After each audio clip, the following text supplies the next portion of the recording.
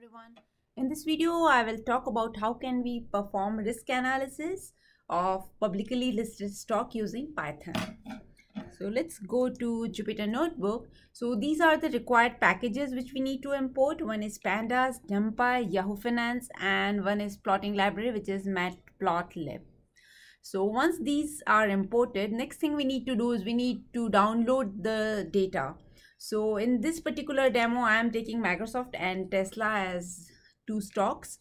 And this is the duration I'm going to analyze. So I am taking data from January 1st, 2018 to February 1st, 2022. So this will have the entire data set which is downloaded for these two stocks for this given duration. Now we are performing analysis based on the closing price of the stock. So that's the reason I am taking the close columns value into a different variable. So I'm creating a copy of my original data. And this is how the initial 5 rows look like. Now, next thing what I'm doing is I'm plotting this data. So you can go for any kind of plot. I'm going for classic one.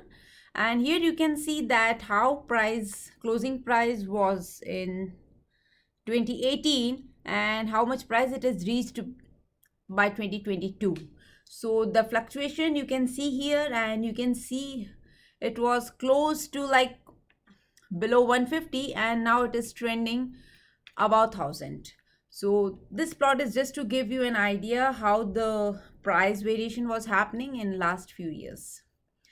Okay, now next thing is what we need to do is we need to calculate how much percent change was there, how much change was there in the price with respect to daily data.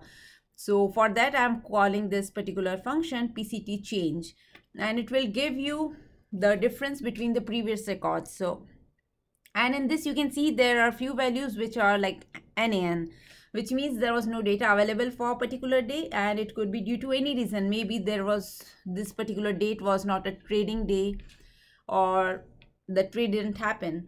So we need to get rid of all these NaN values. So for that, I'm calling the function drop NA on my percent change. And then I'm taking everything into a variable called data. So this is how it looks like. Okay, now next thing what I need to do is in order to find how much value was changed and to perform the risk analysis, we need to consider two different factors, mean and the standard deviation. So standard deviation will tell us how much is the deviation between historical figures of any given stock, and the mean value will tell you the average stock price for the duration. So here you can click on this particular thing and see. Maybe I can get it printed. So let me comment this out and let me show you. Okay, so here you can see that it is showing all these mean, max, value, 25 percentile at 50 percentile and the count. So these are all the values which we can generate using the describe, but we are interested only in mean and standard. So that's the reason I was doing this particular line. So rather than getting everything, we will just get mean and standard deviation. Now once we receive these two values, these are the value for a particular given day, but we need to analyze for the entire year. So this is the approximate. So in a year it's like 251 or 252 working days, or I could say trading days. So that's why I'm multiplying my mean and the standard deviation with this particular value. So finally, we need to work on these two values, which comes after multiplying them by 251. Now I'm going to plot these two values using this plot scatter. So x-axis would represent standard deviation and y would represent mean, as you can see over here. Now these two lines, these are doing nothing more than annotating it. So if you will not do this for loop, then you will just get two dots and it would be very difficult to identify which dot is representing what. So these two lines are just annotating it.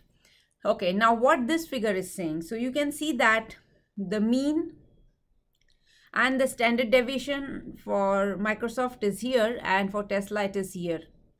And comparison wise, if you will see, it's quite high. It means there was so much of deviation in the price of Tesla since 2018, as well as the average price is also quite high as compared to Microsoft. So here we can see that there was so much of volatility. Let's have a look. So you can see here that there are many ups and downs. So it means there were so many deviations here.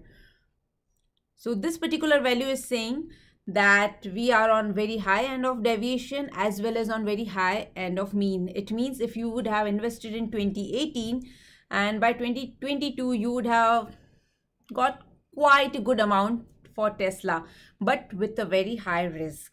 So here you can say that if deviation is pretty high, mean is high, it means we can earn more profit with very high risk. But if you will talk about Microsoft, here risk is very low because there are very less deviations as well as mean. So I hope you enjoyed watching this short video, and thanks for watching.